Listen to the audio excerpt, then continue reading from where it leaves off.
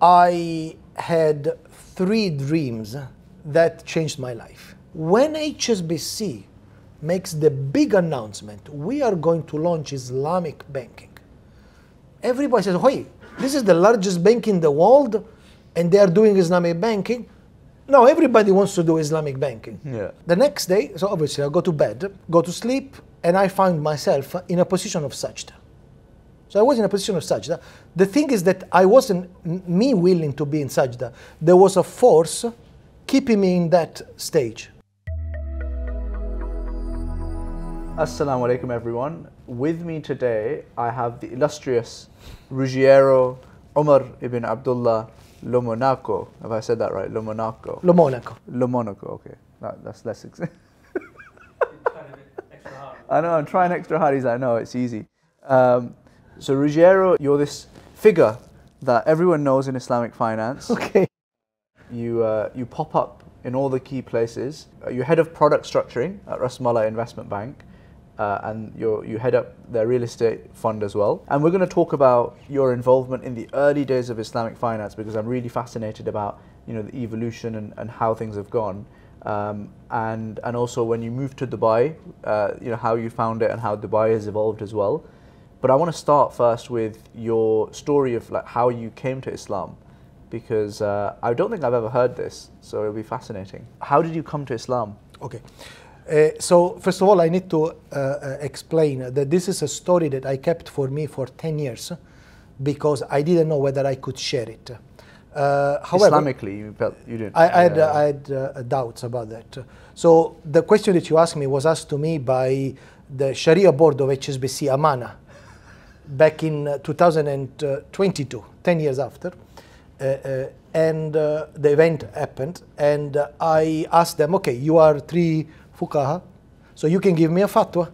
So I will open up on how my conversion happened, and then you need to give me a fatwa here on the spot that I can tell other people the story.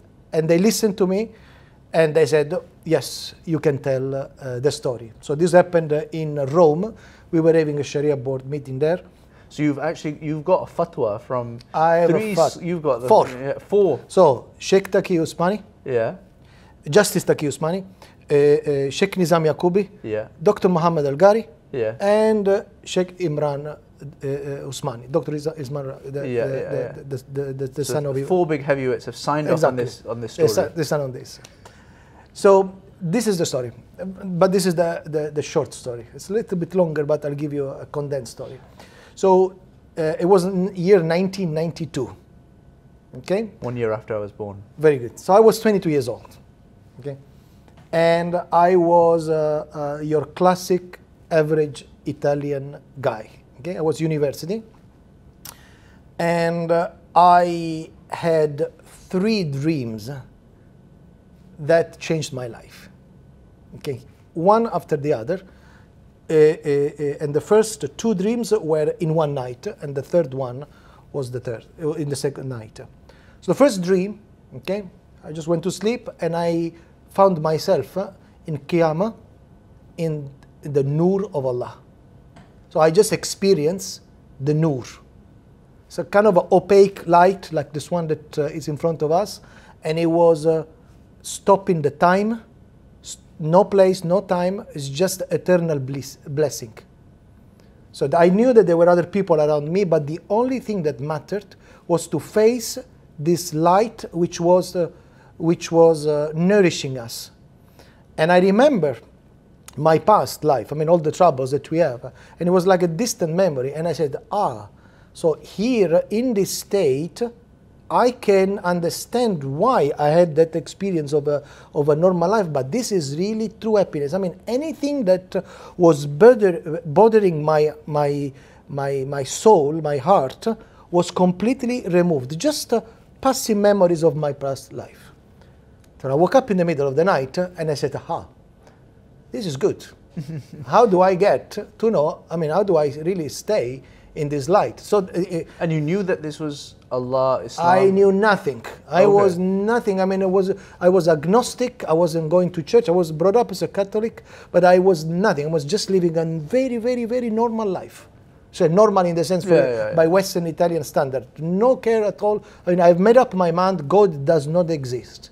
That was my position. Okay, we come from this soup, cosmic soup or whatever, primordial soup. And then I went to sleep. And then the opposite happened. I was in darkness. Opposite. So first of all, not longer Qiyam, but upside down. So I had the sensation of being upside down, suspended in no space, no time, but I had the sensation of being upside down. And I remember it was so dark. So still no time, no space, but this time the complete absence of the light. So when I remember I put my hand in front of me and I couldn't even see my hand. Okay? And I said, the sense of desperation, I don't want to stay into this state. Okay, so I pulled up myself out of the dream. I woke up in the in early morning, and I had really depressed. I felt depressed. So the whole day I was kind of thinking and thinking and thinking. I says, what is happening here? So, and around it, there weren't any triggering factors. No, nothing. Just in the out of nowhere. Wow. No contact with anybody, Muslim, Christians, nothing. It was just university studying finance. Wow. So the whole day I was thinking about. And the next day, so obviously I go to bed, and that's where actually it came to me. So go to sleep, and I found myself in a position of sajda. So I was in a position of sajda. The thing is that I wasn't me willing to be in sajda. There was a force keeping me in that stage. In front of me, I could see that there was a mountain with a burning tree. Wow. And a voice behind me, and that is the reason why I said I needed to ask a fatwa for saying this. And the voice behind me said, don't deny my existence. I am more powerful than you. Look at yourself, you cannot even stand up for this position. And when people ask me, when did you become Muslim? I said there, because for what I experienced there was Islam, meaning not peace, submission. So when it was like literally a force keeping me down.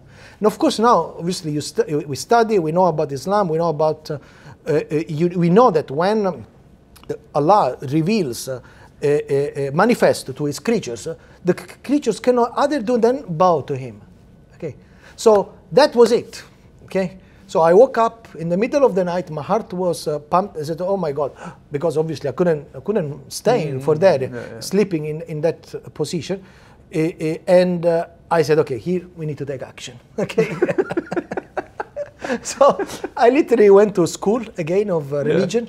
I went to, there was a Christian missionary school, Catholics, and then we started from scratch. Okay, guys, let's start from the what they call the Torah, the Deuteronomy, the first 5 books. Okay, in the beginning there was darkness, and Allah created the light, and blah blah blah blah. And then we arrive at the story of Abraham, and I asked the question to the priest, but how do we know that these things really happen? Okay, so there was this still this suspense.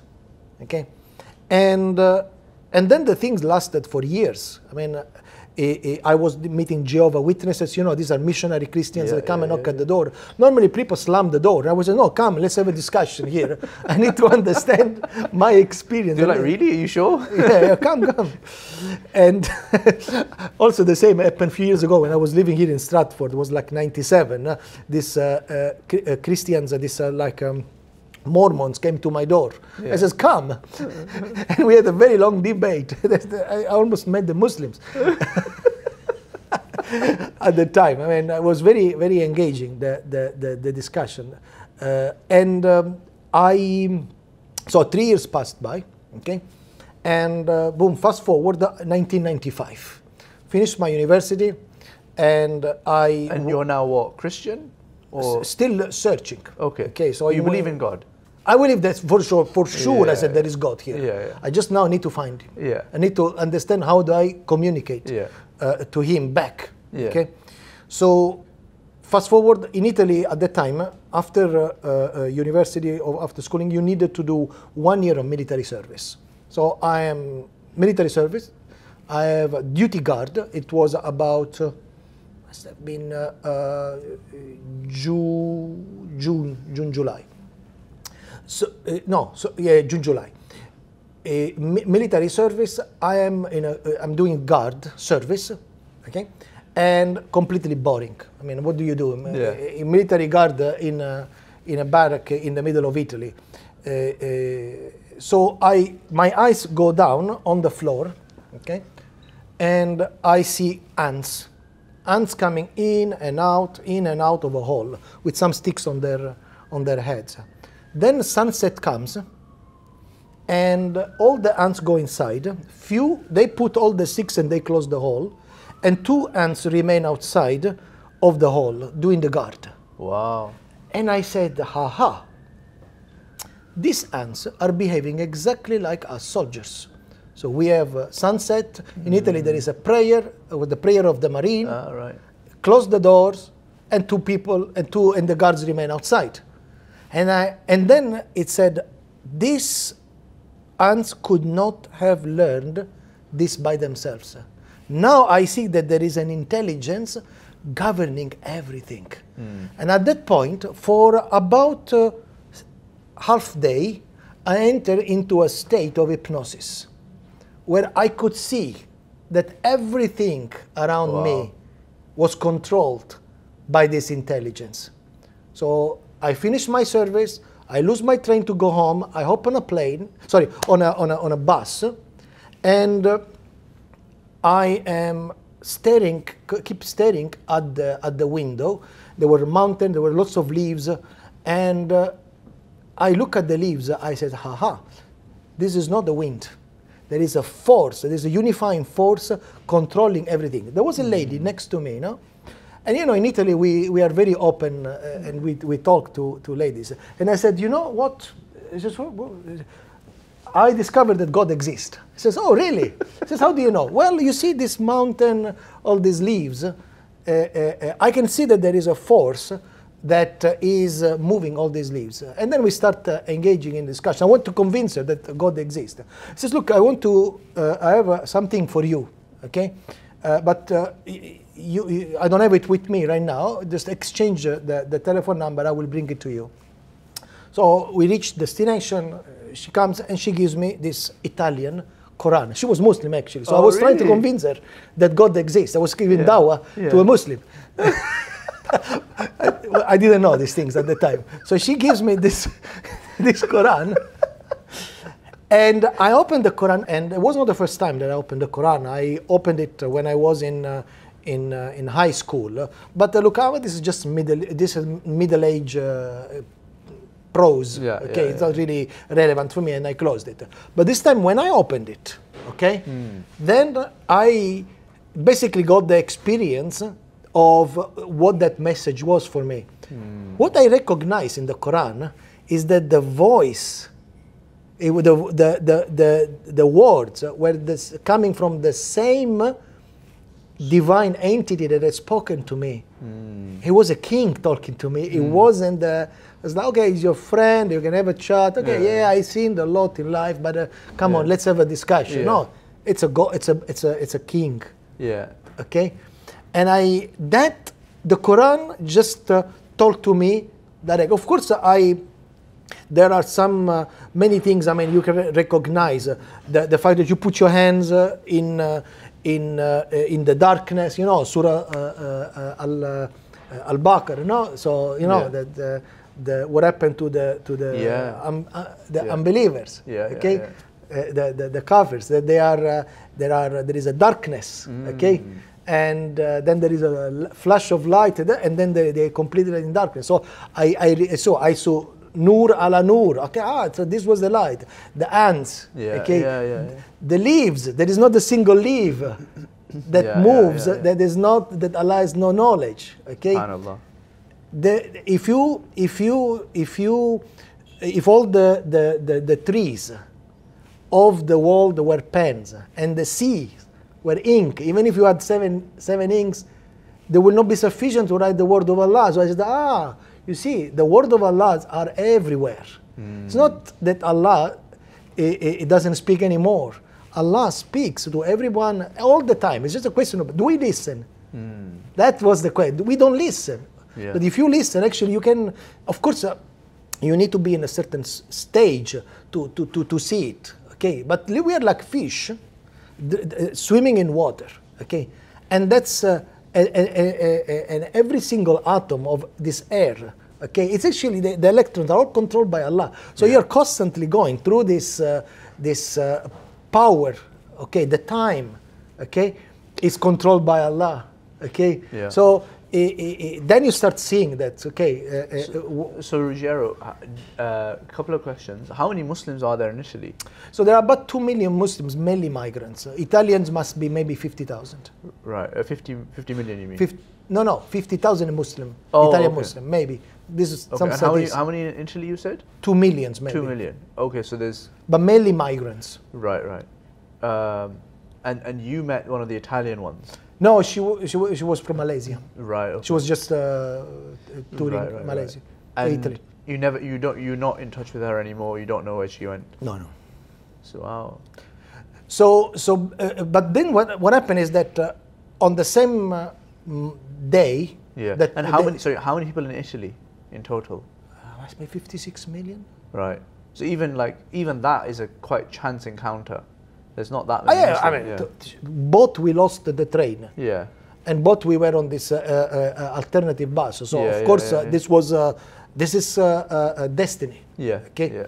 And then it was destiny that when I arrived to Rome, next to my house, they opened the greatest mosque of of Europe. Wow. You know the Mosque of Rome? Have you ever been? No. You should go there. It's the largest mosque of Europe, if I understand. So next to my house. So I of course, I go and ring at the bell. I say, excuse me, can I learn about Islam? I says, okay, fine. And then I says, how do I become a Muslim? At the time, there was not even an official certificate. Okay, you have to just say the Shahada and you become Muslim. I said, okay, that's simple. He says, yes. And then my neighbor in Rome was also a Muslim. Right. And so we started going together every night. I mean, my luck, it was Ramadan, like a month later. Okay, so bang, I got my. So we were having dinner every night. Sorry, iftar at the mosque, and that is where you asked the second question. How do I knew about Islamic Finance? Because we were having iftar, and my friend asked me, so what do you do? I said, I just graduated a year ago from in finance. Now I'm finishing in a few months. I will be finishing the military service, and then I will go and work in a bank. He says, do you know about riba? I says, what's riba? And then explain. I said, oh dear. What have I done? Oh dear. What am I going to? So I said, okay, I've studied all my life. I was just planning to have a beautiful career in banking and finance. And it's forbidden. So I went to the library. I think that there was internet in '96 at the time, but it wasn't really not very good. So you really needed to go to a library and take books. So there is an almanac of all the banks in the world. So I went to all the banks in the Middle Eastern world. Okay, and I said, okay, let me start sending CVs. So Dubai Islamic Bank, Kuwait Finance House, I think this were still there. And then, I don't know, Bank of Palestine, I mean, anything, Arab Banking Corporation. Good morning, I'm a young Muslim, would like to have a job. And it didn't work like that, honestly. So what I did, I took a plane, okay? And first I went to Kuala Lumpur. Right. And exactly the same thing, I took the list of the banks from the yellow pages, called the HR of every bank. Says, hello, I'm a young Muslim, would like to learn and work with you. And I got an interview from HSBC in Kuala Lumpur. So this lady said, look, I need to explain you that it doesn't really work the way you are doing it. You cannot just come to Kuala Lumpur as a young graduate and apply for a job, because we typically give these jobs to our Malaysian young graduates. But there is you need to go to London. And London is your window for the world. Okay, so I came to London. Same, I'm going to Bishopsgate, up and down, giving my curriculum to the normal banks. I needed a job. Okay. And I don't know. At the time, outside the tube station, there were these guys with a magazine with all the jobs advertised. Okay, because London was booming at the time, and I found a job with a bank called Chase Manhattan Bank. Yeah. Okay, in Bournemouth. So at the time, even if you don't speak English, they give you a job. Okay. In Bournemouth. In Bournemouth. In Bournemouth. Chase Manhattan Bank had just acquired a bank called Chemical Bank. I see. Who had an office, back office and middle office there. Beautiful. In the middle of a golf course. It's still there, by the way. But now it's JP Morgan. Right. And then a couple of months there of experience, and then I moved to the city in Stratford. Why? Because I got a job with JP Morgan. Right. JP Morgan had an office in Stratford shopping center, the old one. Yeah. Called Morgan Guarantee. The office was called Morgan Guarantee Trust. Right. So I came to live here in Maryland Station. My office, my first flat was overlooking Maryland Station, which is like at 3 o'clock in the night. There was some diesel train. It was like going to your corridor. Anyway, that's where I started. But what I did is, you get used to it. You get used to the diesel train. And but what I was doing, every Saturday and Sunday, I was locking myself in a library of in Holland Park, which is there was this gentleman. His name is Milani. He was like a universal Islamic sense, something like that. He had a huge library of Islamic books. Right. Okay. So Islamic finance books. Right. Okay. So I was actually staying the whole weekend for years. Wow. For maybe for 2 years, 96, 97, 98, yeah, for 2 years. Every single weekend just studying Islamic finance. And he was happy for you to do that? Yeah, I think it's still there. I mean, it's an open library. Oh, it's an open library, okay. I mean, open for Muslim scholars. Yeah, okay. But he's accumulated a huge library. And then I read, even at Regent's Park, there were a lot of these books that were published by Umar Chapra and all the founders, like the teachers of Islamic finance. So I was doing that. And then I meet, I see one day two guys. One was a friend, like a Farid School. Okay, and then it was just this gentleman from Iran. He was a scholar, and they were talking about Islamic finance. So I said, "Can I please join you and listen to what you are doing?" So Farid was the legal advisor of the Islamic Institute of Banking and Insurance. Right. I don't know whether it's still there, and so we become friends. And a couple of months later, Farid calls me and says, there is a gentleman called Iqbal Khan. He just came to our institute, and he's looking for young Muslim professionals working in investment banking, because he's establishing a global Islamic finance division for HSBC. Yeah. So at the time, I already kind of moved my way from the back office all the way to the treasury of JP Morgan. So in fact, I was not working anymore here. I was put on the graduate training program in Embankment, Victorian Embankment, the old school building. So I was there on the trading floor, very scary environment, like 1,000 traders. Still, the transition from electronic trading to open cry was still not completed. So the traders, even if they were in front of a computer, they were not using phones. They were shouting at each other on the trading floor. But anyway, I was slowly growing and learning a lot about derivatives.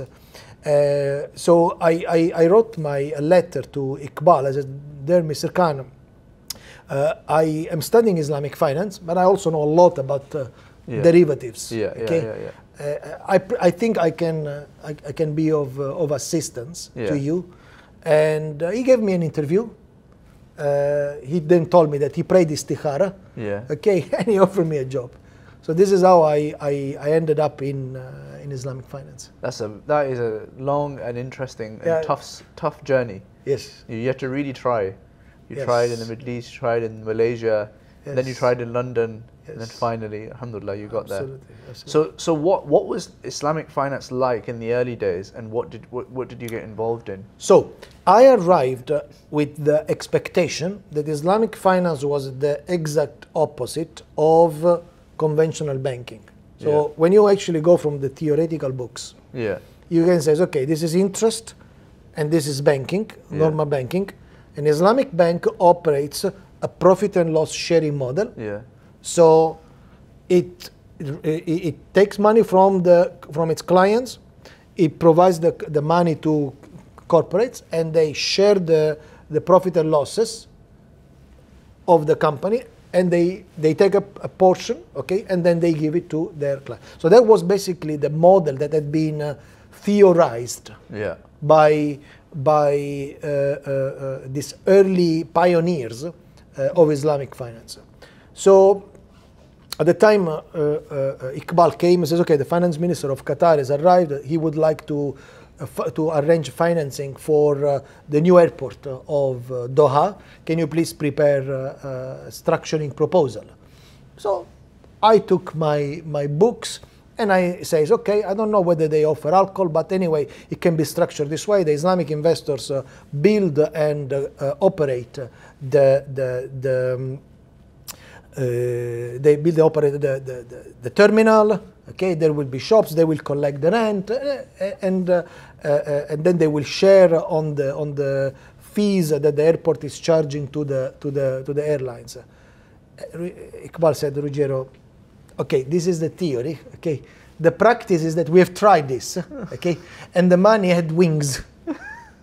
So he says, what happened is that we started this way, Islamic finance, because obviously it was like probably maybe 10 years before me had been there. Right. So we have been going to a businessman, and we have provided money on this basis, and they were also borrowing from conventional banks. Then what happened is that they gave the money back to the conventional banks, okay, and they never gave us the money back. Okay, so we actually lost money. So we have to implement alternative modes of finance to what you are reading in the books.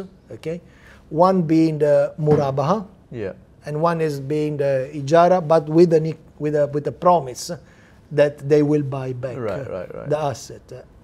And then I remember that there was a colleague of mine that they joined from another bank, and he came and he was given the job of establishing a product to deal with other Islamic banks, because other Islamic banks wanted to have relationships with banks in London, but they interbank, but they couldn't just deposit their money, to a normal money market deposit.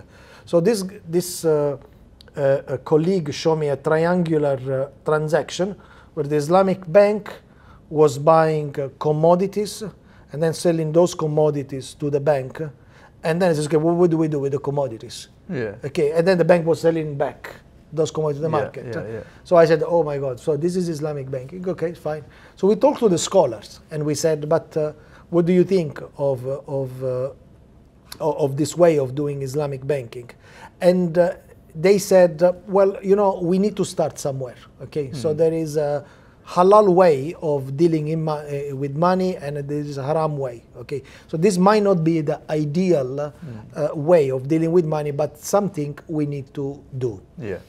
And they were right in a way. Why they were right? Because if we had continued to do that, to try to insist, okay, we would not have gone anywhere. You see, in order to operate a bank account, okay, you need to have a banking license. And if you want a banking license, you have to put yourself under the supervision of a central bank. A central bank has a mindset of how the bank should operate, because people that were not operating banks, I don't know, 100 years ago, 20 years ago, they basically ended up bankrupting the bank and then losing the money of their depositors. So there is a very clear way of operating a bank. So if you want to be an Islamic bank, you need to sacrifice all your theory of how an Islamic bank should operate, and it should be that way. I'm talking here about 96, 98, 98, okay? We're talking before pre-fintech, okay? And the bulk of the financial intermediation was going still through banks. I mean, in the US, they were using more the bond market, but in Europe, it's always been intermediated by banks. So if you want to access the money of a bank, you need to operate in a certain way. Or better, if a group of Muslims want to collect money from the general public and giving it to corporates, they need to subject themselves to the supervision of the central bank. Okay, so that is we had to start somewhere. Fast forward to 2023. Okay, everybody's talking about Islamic banking, Islamic finance. Okay, so they were right that if you wanted to make it mainstream, you needed to make that initial, if you want, structural adjustment. At the time, if you were going to Saudi Arabia, UAE, and you were talking to anyone, okay, what about Islamic banking? They says, it's just a fringe market, like Saudi Arabia, completely conventional banking. When HSBC makes the big announcement, we are going to launch Islamic banking, everybody says, hey, this is the largest bank in the world, and they are doing Islamic banking. No, everybody wants to do Islamic banking. Yeah.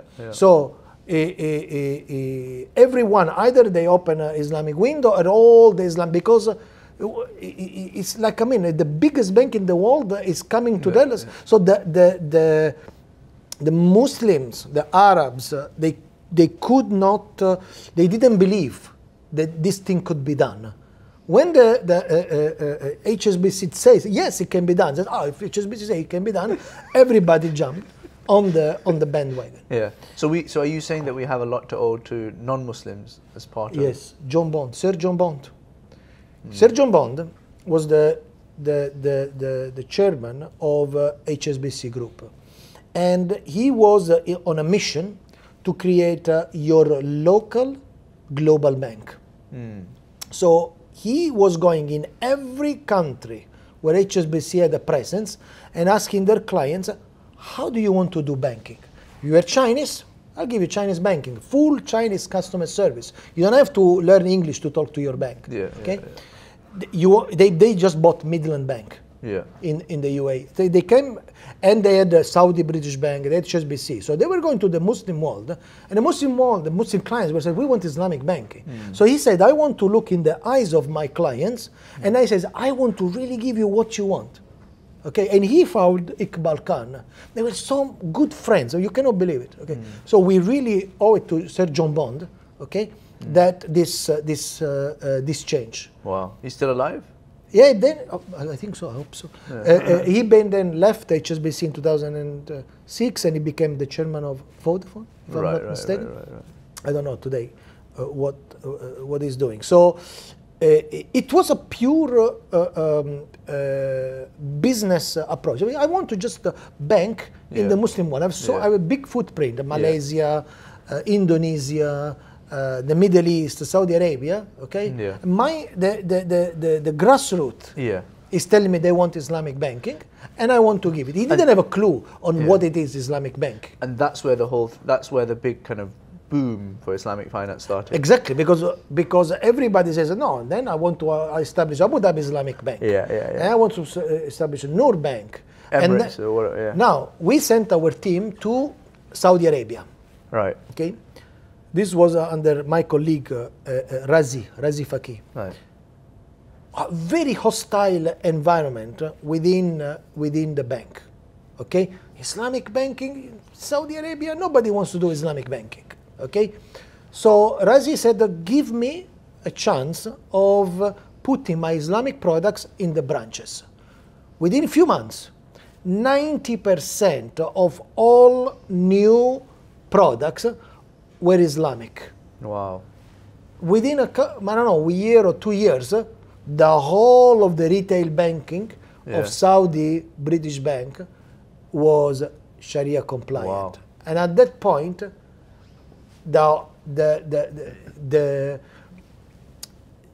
everybody had to take notice.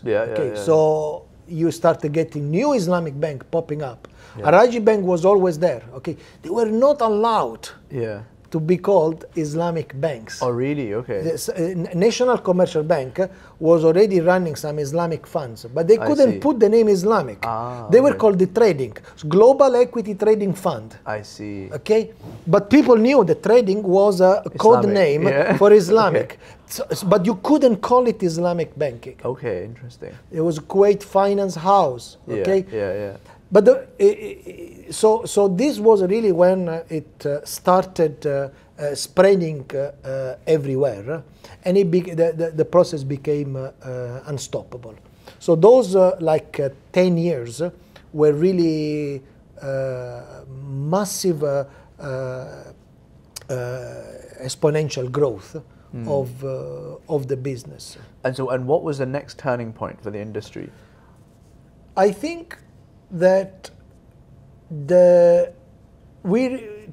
just before the great financial crisis, okay, the conventional bankers kind of took over Islamic banking. Lots of people converted to Islamic banking. Right. Lots of people that were Muslim working conventional banking, only because they had a Arabic sounding name. Yeah. They suddenly became expert of Islamic finance, but they didn't have a clue of what was the original direction that we were trying to do. It's profit and loss sharing. Okay, an alternative to the interest-based system. I mean, I came up with an idea, which by the way was good, back in '98, because my job was always come up with new ideas. I said, okay, why don't we actually get away completely from dollars? Right. We buy all the gold that we can possibly buy. We have a kavo under the haram in Mecca, and we'll have all the Islamic banks linking their reserves. I like it. There will be the Fort Knox under the Kaaba. At the time, if you look at the price of gold, where it was in '98, and look where it is now, the Islamic banking would have been 10 times what it is now, just because the gold. How much? They should have just listened to you. Sometimes even I should listen to my advice. So these Islamic bankers that came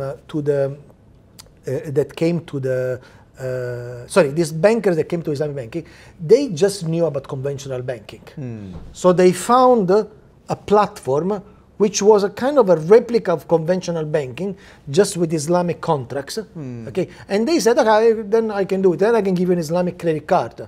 So you borrow, you go and spend it, and then we'll do some commodity transaction, which transform your credit into a loan. Okay, so it was going further and further and further away, but it just lost that momentum. And then the peak, the turning point, as you were saying, is when a local Islamic bank partner with a global Wall Street investment bank to issue a Islamic capital protected product on a basket of hedge funds. Okay, at that point, I think, guys, we are. And hedge funds are, of course, not permissible. Not permissible. Short selling and derivatives of everything. So at that point, people had to go to the scholar, and I said, okay, I think that this is now the time that we need to turn. Now, what has happened over all these years, okay, is that, two things have emerged. Have really been. One, the asset management and the private equity industry really became mainstream, okay? So that model of profit sharing, people realized that, okay, sorry, I don't need to go to a bank to get my financing. I can go to a private equity fund. And they can do that, So there you are. You have the AUM of the asset management industry skyrocketed. Mushroomed, Okay. So now you don't have any more to go to a bank which is constrained by the central bank to give you money only in a certain way. You can indeed do profit and loss sharing. Then there is a real estate funds. Okay. So you can actually you need to finance your business. You have actually a real estate. Well, don't buy with a loan, just lease it. Okay. And then fintech. Okay. So it's, you see, today, if you have a brokerage account, okay, the broker, and you hold in your, you can have, like, say, halal stocks. Or a little bit of gold And I got a fatwa at the time from the scholars that you know, gold bullion securities is listed, I think it's still listed on the London Stock Exchange. HSBC is actually the custodian of the gold. So I make sure, I went there with the scholars. I mean, you know, there was this big caveau under, and I says, is this allocated gold or non-allocated gold? No, it's allocated, meaning that there is a pile of gold that says this pile of gold belongs to this entity. Right. So the scholar said, okay, this is Sharia compliant. Okay. So you are not, it's not paper gold, it's real gold. So you have all these securities in your account. Okay. Now the brokers can issue a debit card. There you are. Now your debit card is no longer issued by a bank, and your money is no longer used to provide loans. So you can withdraw from your brokerage account. So why is it possible? Because now there is like fintech can access the payment system without necessarily having a full banking license. As long as you have like a MasterCard and Visa card circuit, you can use your money. Now, of course, your bank balance will keep fluctuating. Going up and down, okay? But I mean, at the end of the day, you're not going to keep your money all in deposits and in cash. Okay, so you can now at least you can use this. This account. So as the more and more money goes to fintechs, okay? Fintechs can be plugged into the stock market. In the stock market, you can have Sharia compliant stocks. Even you can create a Sharia compliant REIT. Okay, it's listed on the stock market. You own properties. Okay, so there you are. There is Islamic finance system can bypass to a great extent the commercial bank. And we have been given for like 20 years this beautiful gift that the whole world was in Islamic finance with the zero interest rate policy. You can even buy a bond of issued by the German government bond. If it is 0%, you can buy, no? Wow. Think about it. If I lend you money at 0%, zero. That's just okay? a Qard Hassan. That's Qard Hassan. So I can give a Qard Hassan. For 10 years, we have been able to give a Qard Hassan to the German government, the Japanese government. So for these 10 years that the world has basically been forced to be at zero interest rates, essentially it has given the opportunity to the alternative, to the asset management industry to develop. Which means that today a VC, a company is no longer limited to the banks. There is a capital market right now. Definitely. So they can go to the VC network, private equity network, and then one day they can go to the stock market, and through the stock market they can reach directly all the retail investors owning a brokerage account. So Ruggiero, I want to dive into how we, what are the issues currently you see in Islamic finance, and how can we fix them? So, because you said Sir John Bond, right? He helped a non-Muslim helped set up Islamic finance in the boom, and then the not so practicing Muslims caused confusion. Yes. And then we had a bit of a crunch, and then things have kind of stabilized and like slowly creeping up again. But what are the issues that take us on to our next, big kind of progressing? The key issue that we need to address, is the ethical behavior. So is the adab, the way the Islamic banks are operating. Right now, the banks are operating entirely on a commercial mindset, and that doesn't help. Because Muslim clients have a certain expectation from an Islamic bank in terms of service and in terms of behavior of the bank when things go bad. Because if the bank keeps giving loans, inevitably there will be times, crisis, where you will have to deal with the repayment. How is the bank behaving? For example, in the financial crisis in Dubai, half of the people in jail, were borrowers from banks. Wow. who had basically given a check as a guarantee, and the check obviously bounced, and they were put in jail because their bounced check was still a criminal offense. Okay, so how the banks behave. I mean, lending. Okay, it cannot be a commercial activity. Lending should be, I mean, in the concept of an Islamic finance, lending is something almost like a favor, like that you do to your counterparty. Okay, you're doing business, you don't have the money, don't worry, I'll give you a little bit of a delay. But should never have become a way of making money. So that's the reason why I'm not particularly keen in this private lending route that is emerging even within the fintech. Okay, the buy now, pay later. And exactly. Yeah. So in general, it is a good practice not to borrow money. Yeah. Okay. So we need to really redirect completely this idea of taking these huge financial commitments. They are not good for your health. They are not good for your personal finance. They are not good for your company. Okay, and we need to redirect the system. VCs understand this very well. Because anyway, people will not lend them money. Okay, the businesses, okay, don't understand it well. But now that the interest rates and the cost of finance, okay, it's high, I think people will reconsider. I'm sure I really borrow money. And then we have a financial crisis. People lose their job and their houses are repossessed. I said, maybe it was better if I rented. So we need to address this point now. Brilliant, Ruggiero.